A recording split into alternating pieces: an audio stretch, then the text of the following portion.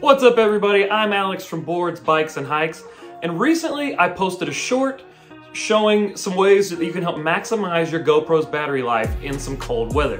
So what I wanted to do with this video is elaborate a little bit more on each one of those things. Just because the short's 15 seconds, this is going to allow me to go into a little bit more detail and explain why each of these techniques works. What I wanted to start with is to put some sort of skin, like they make a silicone sleeve, or as you can see, I have a wind cover that helps block the wind noise out of the microphone.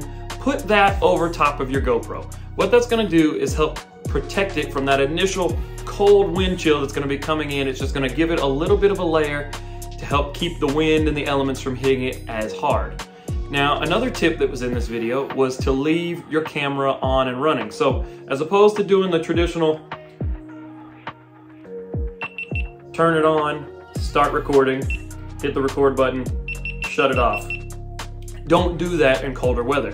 What you want to do, power it up, leave it running, and then just start and stop your recordings while leaving the camera powered on the entire time. What this is going to do is allow that camera to be running, working, and it's going to allow it to generate a little bit of its own heat. And with that sleeve, skin, cover, whatever you have, that's going to help incubate that temperature a little bit and keep your camera warmer than if it was just out in the wind, fully exposed. Keeping it running is going to keep it warm, because if you're turning it off and on, it's getting cold every time you're not using the camera. This is going to keep that camera running, and even though, yes, it's going to sound a little counterintuitive, because you're gonna think, well, I'm using my battery life. Well, this is gonna keep that camera warm, and even when it's turned off in the cold, your battery is slowly draining anyway. So this is gonna help keep that warmer. I've actually tested this now several times, and I've had a lot more luck with the battery life of this camera. So the third tip that I put in there was to put some hot hands. You're gonna take them out of the package, rip them up, shake them up, get them nice and hot, and store them in whatever backpack pocket, pants pocket, jacket pocket, whatever. Put the hot hands in the pocket with your batteries.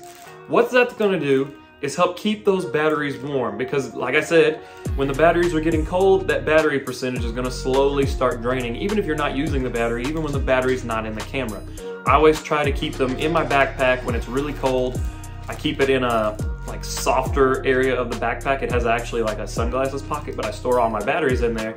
And then if it's really cold, I'll put a hot hand in there to help keep those batteries warm, just to get a little bit more life out of the battery, keep them warm, and keep it from draining before I ever use the battery. Because I have had it in the past where I went to go put what I thought was a fresh battery, it was fully charged that morning, put it in the camera, and it was already at like 60-something%, which is really disappointing, especially in those colder weathers or when you're out on these mountains that you might not get to ride every day. So I hope these tips help you out.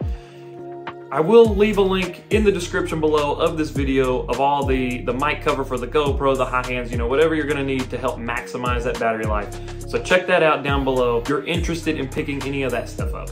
So if you saw my initial video with the Hero 10, I was a little bit disappointed in its battery life performance in Colorado.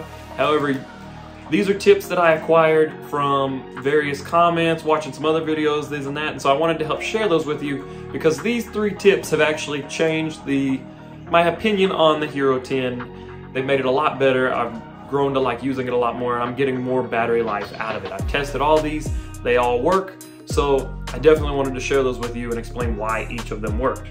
The 4th bonus tip, pick up an Enduro battery.